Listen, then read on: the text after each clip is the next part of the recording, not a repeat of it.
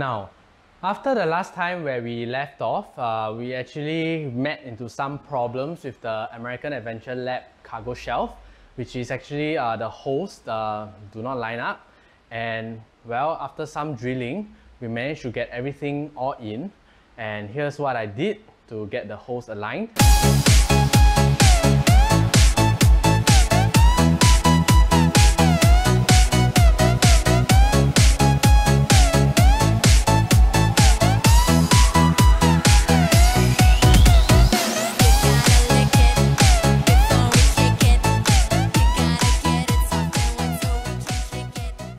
Now, after that much drilling, we finally managed to get all the holes aligned. And as you can see over here, all 6 of these bolts and nuts are nicely fitted and tightened. And there's a countersunk screw over here that is flat with the surface of the shelf so that you can actually slide it in because of the brackets that you are going to attach it to. So now we'll continue on this installation. It's going to be quite a fast one because we are just left with about 2 to 3 more steps.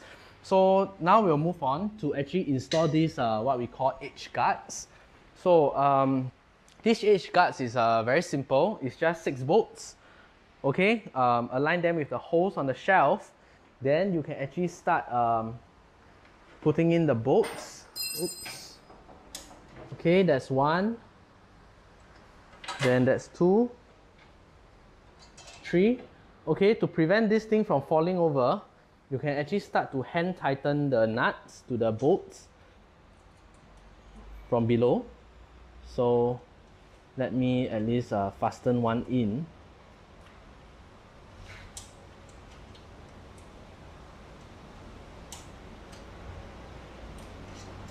Okay, there you go. So now we can continue to actually bolt in all the other holes.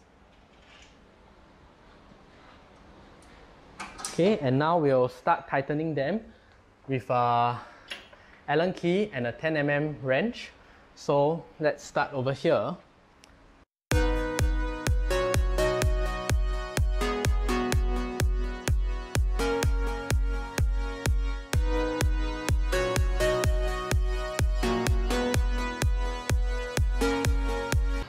Okay, so as you can see, we have completed one side of the rack, and now we'll proceed to go on to the other side of the rack. So we'll turn this around.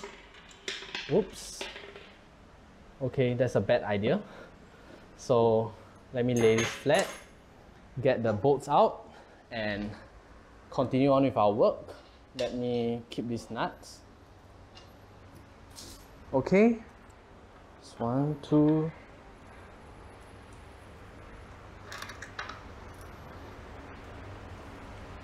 Okay, now we'll flip this thing over so that you guys can have a good camera angle. And we'll go ahead to take the other side up. Okay, and we'll go ahead to thread the bolts into the holes. So line them up and you can start threading it in. And it's going to be exactly the same as I've done previously, so we can just safely go into time-lapse mode and get these things bolted in so that we can continue on.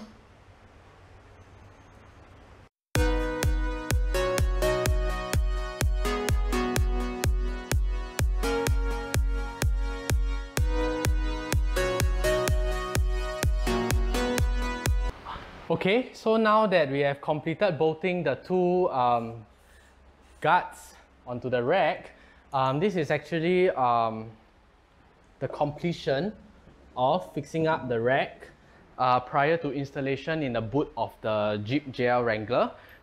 And according to the instructions, you're actually supposed to mount the shelf mount onto the roll bar first before you fix up the shelf. But I feel like it is actually better to spend some time to fix up the shelf, the main shelf, before we actually go on to the back of the cargo rack, cargo area to fix up the shelf supports. So now we'll actually go to the back of our JL Wrangler Rubicon to show you how to attach the brackets to the roll bar. Now that we are in the back of our JL Wrangler Rubicon, these are the two brackets that's going to be installed on the roll bar. So just to let you have a look at what it's going to look like. So let's dust it off, and it's going to be somewhere over here, okay, in this area. So before you actually mount it in, what we're going to do is we have to remove this trim piece over here, and on the other side of the roll bar over here. So it's just like installing a soft top. When you install your soft top, you need to get these two trim pieces removed. So now I'll go ahead to remove them. All you have to do is pry them off. Okay, get a good grip, pry them off, and you can see they are off. And you'll be able to see there are two threads over here that you can actually screw it in. So what I'm going to do now is I'm going to grab one of the brackets. Okay, this bracket is actually, as you can see, is actually curving outwards. Okay, so for this installation, just be sure that the bracket is supposed to curve inwards towards the center of the car. So this is actually the wrong bracket. This is meant to be for the other side.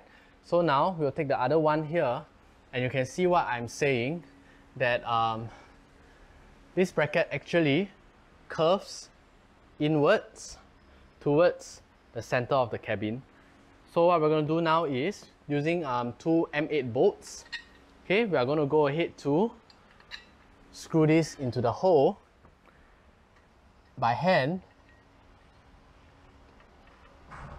Please be careful during this step because this is metal and you don't want to scrape the factory paint on the roll bar. So we are going to be very careful when installing this piece of plate. Okay, I've got one side in, so now I'm going to go ahead to the other side and by hand screw it in. So you can see that these bolts are almost in, and please do not tighten them for the process now, because before we mount the shelf, you want everything to be loose so that there's room for adjustments later. So we'll leave it here as is, like that, and now we'll go ahead to the other side of the roll bar. Okay, just pry it out. Okay, and you can start to align the brackets and the holes up. Okay, and very carefully match up the thread and screw this bolt in.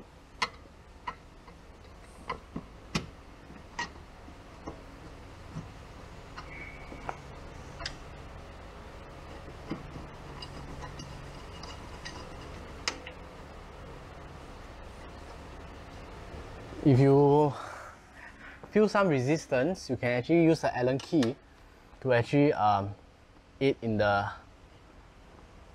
screwing in. So always remember, this is not supposed to be tight, it's supposed to be still able to have some play in them. So now that we are done here, you guys can see that this is a row of holes over here. So this row of holes is what you're going to use to determine the height of the shelf. So we'll go ahead with the highest point over here. So let us go grab the cargo shelf and try to mount that up here now.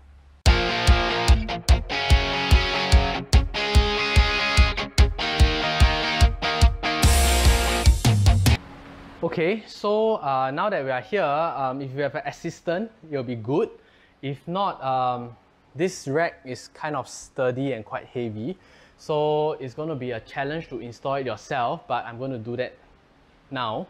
So that's the reason why I did not remove my car fridge, because I'm trying to use it as some leverage to actually lever the shelf up. So I've already put down my my rear passenger seats. So I'm going to climb in from the side and work from inside.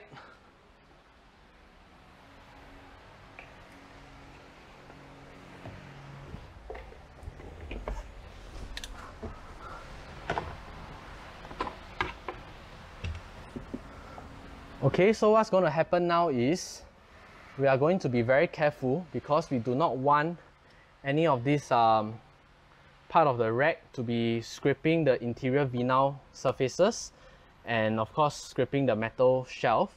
So what we are going to do is that we are going to be carefully turning this around. It looks like I also have to put down my other rear seat so I get more space inside. So I'm going to push this in, okay, and I'm going to slowly line it up.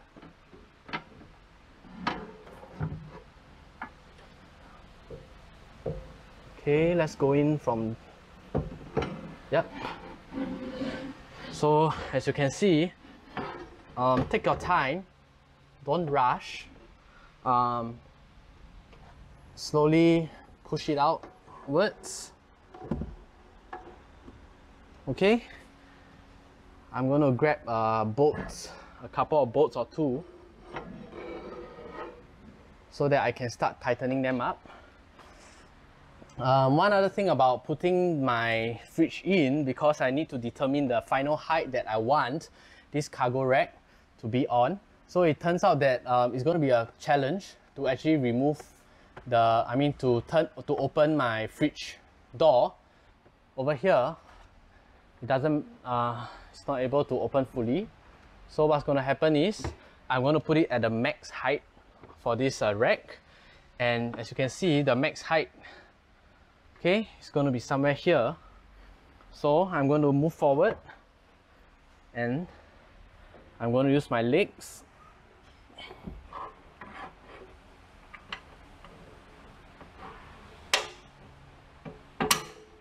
to move the cargo shelf up. Let me grab the other bolt and oops, that's the wrong hole, sorry. So it's one hole up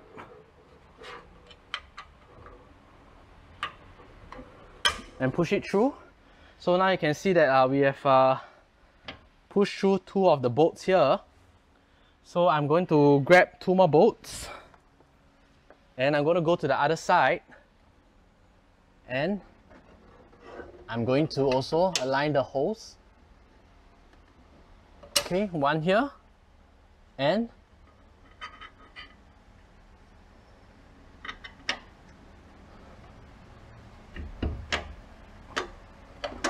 one here. Okay, so after we have pushed through the bolts, okay, through the holes to align them, you can see that this shelf is more or less set. I don't need to be supporting it anymore. So we'll go ahead to take the other bolts and we will start to fill up all the holes that are aligned. Okay, there's one and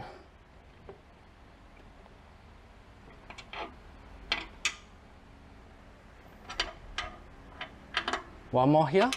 Okay, and for the other side it's going to be one here. Okay, and one more over here. If the bolts get stuck, just give it a good little wiggle, okay, and it goes through. So you can see that now we have all four bolts that's supposed to be supporting this cargo shelf to the roll bar. They are all in. So now we'll go ahead to use the M8 nuts, okay, to actually start to thread them in. Okay, so here you go. It's one. Okay, I think we can put this in. Actually, even without tightening, you can see that actually this cargo shelf is rather solid. Okay, I can actually lean my weight on them. It's not falling or it's not even shaking that much. Okay, just a little bit of play so that in case of alignment problems, you are still able to make small adjustments. So here we go, we are done with one side. Then now we'll move on to the other side. Okay. And we will start to thread the nuts onto the bolt.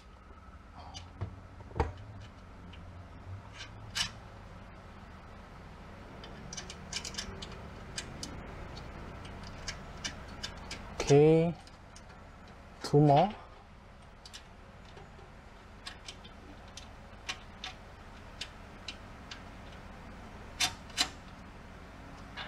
One last one. There we go. So we have actually threaded the nuts and the bolts together.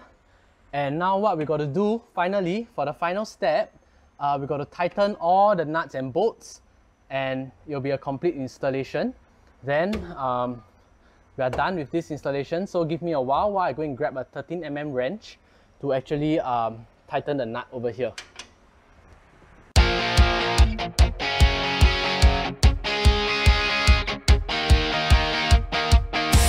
Okay, now that I'm back with 13mm wrench, I'm going to use my Allen key to hold it in place from the back. Okay, then I'm going to start to tighten with my wrench. Okay, tighten it, hand tight, will do. Okay.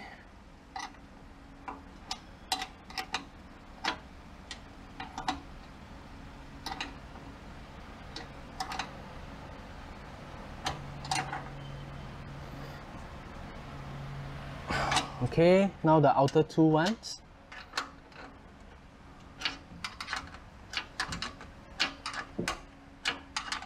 Just for a note of recommendation, you can be using a power tool to actually tighten these nuts over here.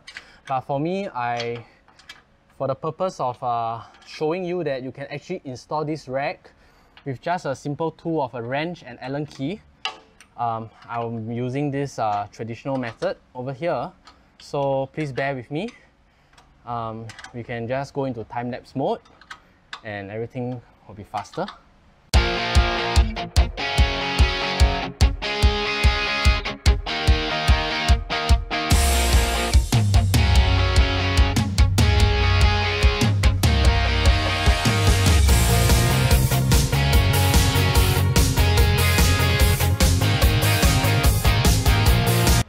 Okay, so now that we have tightened the bolts and nuts that attaches the shelf to the support brackets, we'll go ahead now, just using an Allen key, we are going to tighten these 2 bolts over here. So now you can fully tighten it in.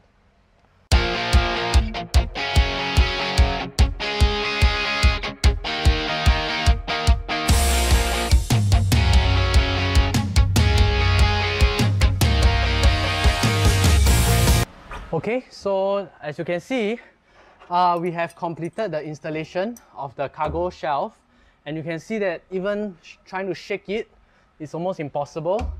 It is very sturdy, very heavy duty. So I got to say, this is actually quite impressive.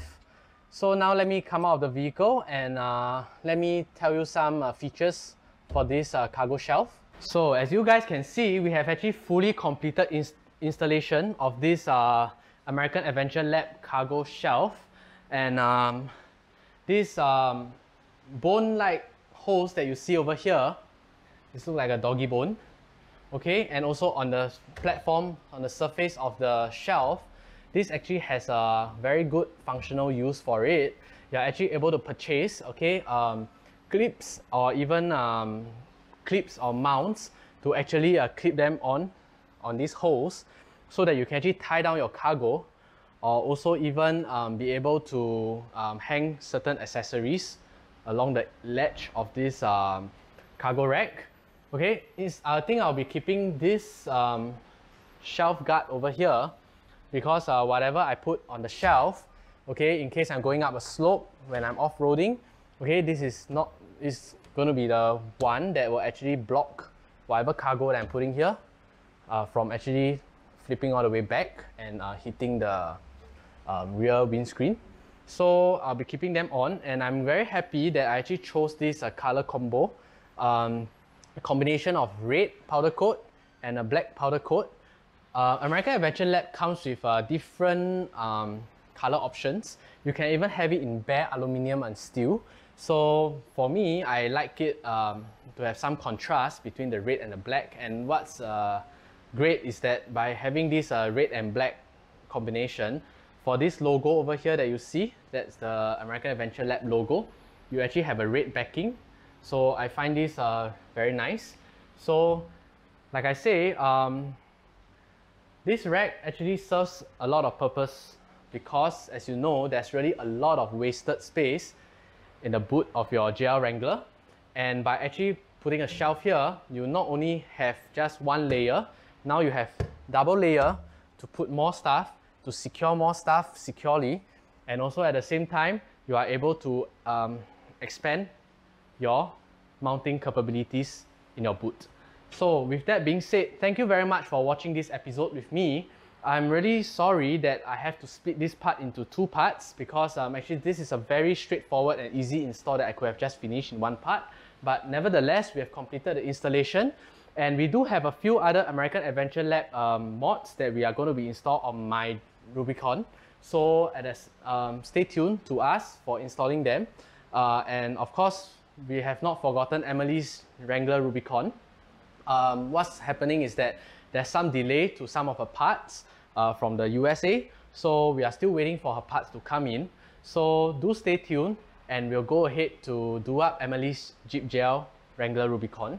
And with that being said, thank you for watching this episode. If you have any questions or comments, feel free to comment in the section below and I'll be happy to answer them. If you have any doubts or any nagging questions in mind about this American Adventure Lab shelf. Thank you very much.